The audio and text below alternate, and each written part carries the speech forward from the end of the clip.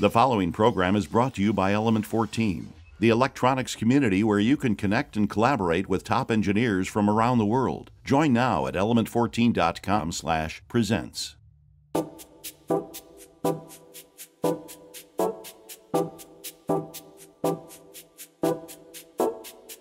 It works! It works! Yes! Amazing hacks. Inspired designs. Each week, Element 14 Presents brings you innovative projects using electronics, engineering, and more.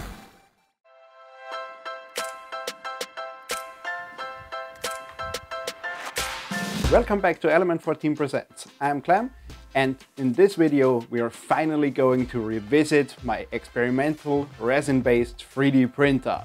That machine was huge, mainly because the only suitable screen that I could get was a 4K monitor in 60 by 40 centimeters, so that got a huge build volume, and the machine's principle, replacing FEP foil with a liquid, is destined to be used for big build volumes, much bigger than you could realize with FEP foil. So in this video, we're building a second iteration of that machine, but I'm taking that concept and I'm putting it upside down. The screen is not dirty. This is the vat of my giant 3D printer. A huge build volume. But I also understood that having such a big surface, it's very difficult to get smooth coverage, even light. Everything gets more complicated the bigger the surface gets. To avoid these complications, I scale the build volume not in X and Y, but in Z. So I take whatever screen I could get that is suitable for my application, but then make a very long Z-axis that you could extend indefinitely if you want, to print very tall objects. And tall could necessarily also be wide or long, whatever you would want. And because it's based on a screen or a projecting unit to be exact, you basically could get bigger screens for more money, taller Z-axis, and scale the unit that way. So we're building the small version of a machine that could be very, very big. Most resin-based 3D printers that you get at a consumer level take the build platform and pull out the object from the surface, so to speak. But big commercial machines from previous generations usually had a resin-filled tank and lowered the build plate into it. So you would always cure the most uppermost layer and lift or lower your build plate step by step to create the object. And that implies a big problem, because to fill your build volume you would need lots and lots of resin, and resin is really expensive. It cures in that chamber, so if something gets wrong you basically lose a lot of money. And consumers could not afford to fill 2 liters of resin into a vat for a single print, then pour it out again and get another color. That's just not worth it. But if I can suspend a layer of resin, that is the layer that's actively printed, on a liquid that is inert, that doesn't react with that resin but supports it, you could get away with the same amount of resin that you would put in an FEP foil based machine, but have the principle of the big laser driven machines, but could also use a cheaper exposure unit. So that sounds like a plan. Let's see what parts we need to accomplish that. As with the previous model, I want to use NanoDLP as the control software for my project, so I'm running that on a Raspberry Pi 4. And the previous version I used the Pi 3 because the homepage stated that it does not support the Pi 4 yet. Turns out the current build I'm using, 2770, does run on the Raspberry Pi 4. This is the 4 GB model. If you can get the 8 GB model, the very newest one, then you should be able to have faster slicing times, because that uses a lot of RAM, and that's where the 8 GB model is handy if you can afford it. But it will run no problem on the 2 GB or the 4 GB version.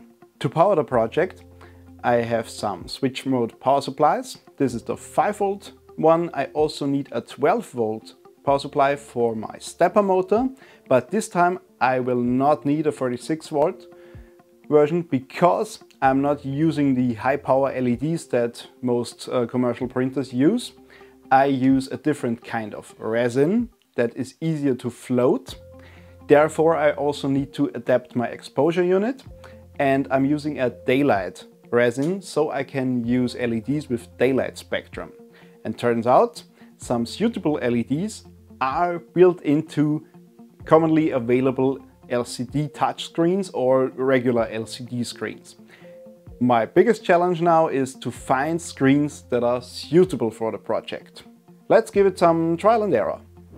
I've searched through tons of data sheets to see an indication of the wavelength that some LED backlights of common screens would give me, and I couldn't find anything. The only thing that some of them provide is, yes, it's daylight spectrum or something that preserves color, but no indication of the real light spectrum. In the end, it's basically trial and error. So I'm using a Midas screen and also the official Raspberry Pi display, with the key reason that that one is a screen that works perfectly with the Raspberry Pi and also with Nano DLP. And it's the screen that everybody out there should be able to get. Every 3D printer has to move. In a case of a resin-based 3D printer, only the Z-axis moves, so I need only one stepper motor.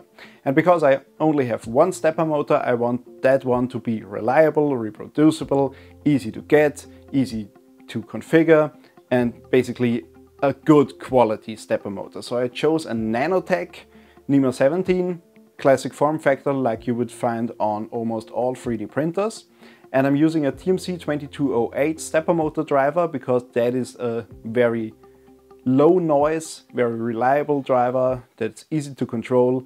Of course, we need a way to get the signal from the Raspberry Pi GPIO to the stepper driver and to the motor. And the easiest way to get a project that involves stepper motors and a Raspberry Pi up and running is the Maya Moves dev kit.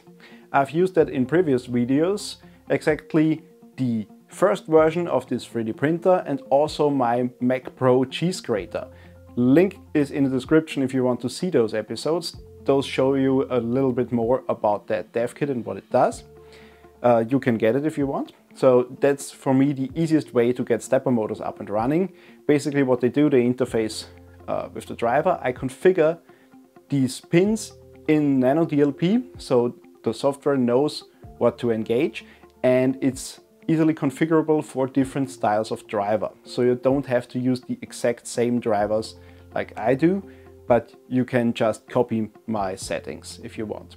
I've linked them also down below, so there's a link to the community where you find all the stuff that I mentioned and can download it for free. Of course, I also need a lot of wires and a micro switch for the end stop. In this case, I won't mount the end stop directly on the machine in a fixed position. I want to be manually determining where's the 0 point.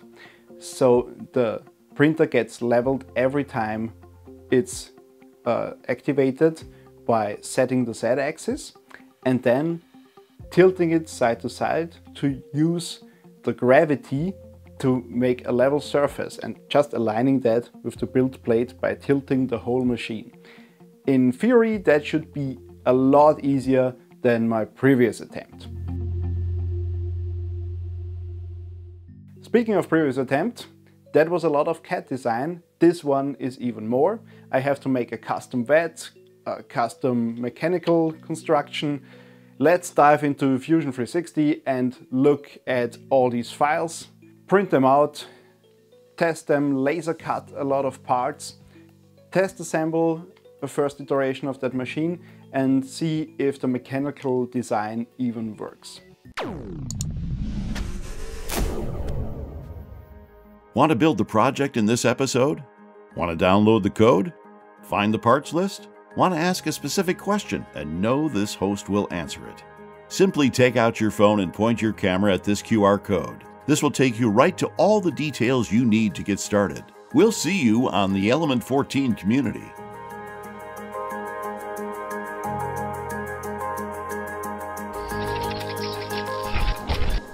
I read all the responses on our videos and especially on the Element 14 community page for each video, where people post their insights and their ideas for our projects. Especially this 3D printer project had got a lot of great contributions from the community. So I tried to take many of them in and I tried to simplify the design as much as possible. So I'm using roller bearings on 2020 extrusion. But it turns out that is not good enough for this application, mainly because I got the wrong extrusion. These roller bearings are meant to be used with V-slot and I got T-slot. That's wrong and that will never run smoothly. But even with the correct extrusions, I doubt that it will be rattle-free. So I'm redesigning everything to fit some standard linear bearings, do a next iteration, also stiffen up some components. I need to laser cut the vat again to make sure it is completely watertight, test that again and again to make sure it withstands the pressure needed. So I need to construct a new mount for my LCD because I had a little accident during assembly and testing. And I basically ripped out the cables of the Midas screen and broke it. So that was the best screen I could find for the application. Given that I don't get a lot of delivery now in these special times. But I also got the Raspberry Pi 7-inch touchscreen, which also cured. It was not as good as the Midas screen, but let's make this work. So I'm printing a new screen mount, put all the components inside that, so that gives me an opportunity to rewire and rethink the mechanical design of that, so it won't slide up and down, but go from to the side to make room for the build platform to remove prints. That should make it in theory easier to remove the vat. And when that is all assembled, I hope we can do the first test print. So before we can do the first test print with that machine, we have to talk about the liquid that is suspending the resin. So what I'm using here is photocentric high tensile daylight resin. That's a special kind of resin, not the run-of-the-mill stuff that you would use in those base cheap 3D printers that you find on the internet nowadays. So they use strictly UV light, but this type of resin is dedicated for Photocentric's own machines that have daylight LEDs in them with a very specific spectrum. So that's a special kind of resin, and I also noticed that it has a lower density than the other kinds of resin. So in the past, basically the liquid was suspended by surface tension, and if you broke that surface tension, everything was lost. This time I'm able to make a liquid that's solely on density, so the liquid just floats because of its buoyancy. And the way to do that is a very strict secret, but I tell you anyway. So don't tell anybody, but all you have to do is make, how do you call that? ÜBERSÄTTIGTE Lösung in German? I don't know how that's called in English. Like a completely satisfied solution. Basically you rack up the density until something can't get dissolved anymore. The easiest way to do that, plain salt. And that makes the unit very dangerous because, as you know, salt water is highly conductive, and that is the reason why all the electronics, especially the power supplies, are up on top of the printer. So in case there's any leak, the salt water will go down and all the electronics are up there and will not get wet. Safety third, kids. I can only guess what values I need to set in the slicer to get this thing to work. So I had a little bit trouble configuring because NanoDLP expects a differently built machine, but with a little tweaking and a little modifications, it worked quite fine. You can download my profile on the Element 14 community page, linked below. That's also where you find all the stuff that I mentioned in the videos and get the files for download. Now it's time to try out the first test run. It's very important that you have to float the resin as carefully as possible so it doesn't get anywhere where it shouldn't. It also tends to clump into a ball, so you need to spread it out to get coverage. And you have a minimal layer thickness of about 2 centimeters to avoid it forming just a huge bowl. So when the resin is in, we can start the first test print, and I'm really excited. I consider this a full success if I can print something that looks vaguely like the shape I entered into the slicer, because that proves the principle is okay, and all from there is tweaking the settings and the exposure unit, so the screen and whatever print settings you use for that specific resin.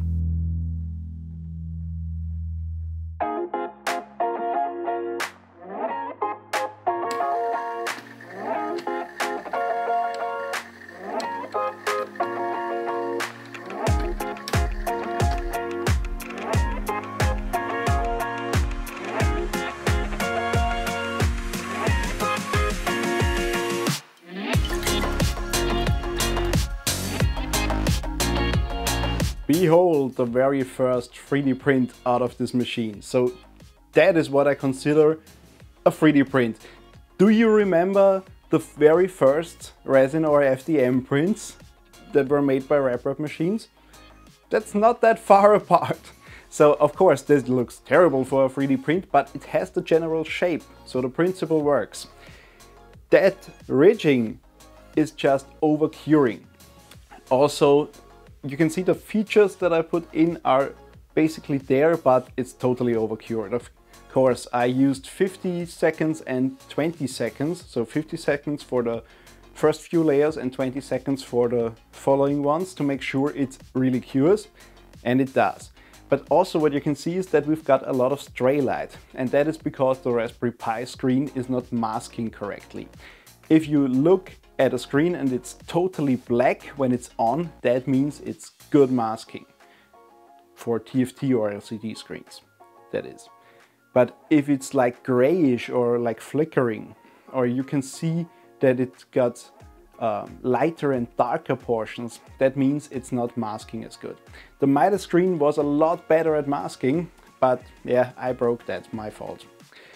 So while it's not the best exposure unit, the principle works. So all that the generations of these machines have to do is find the right settings for the right resins and get better exposure units. And for scaling it up and making it bigger, it might be advisable to either use big high quality screens or going to projectors. I'm thinking about more in the projector way. But that's up to everybody, because this 3D printer, this project is, as you know, the Clem, and it's completely open source and free. So you can use that apart from the NanoDLP software, that's not open source, but the principle is the same. You can do that with any other 3D printer software that controls a resin printer. So if you want to make your own version and improve on that one, go for it. The only condition is keep it open source as much as possible, and call it a Clem, because I also want to be a printer. This is the Clem version 2, my resin-based experimental 3D printer. I know a lot of people expected it to be even bigger than the other machine, but just keep in mind you only have to lengthen the Z-axis to make it bigger or use a bigger screen. So that's totally scalable. And now it's up to you to make something out of it, like with the RepRap project. Iterate, innovate, and enjoy 3D printing. Would you like to see more machinery for makers? Do you have a lot of ideas that you could do to this resin-based machine? How would you make it better? Is there any particular screen that you would recommend? Let us know on the Element 14 community. I gotta go, there's another project waiting for me.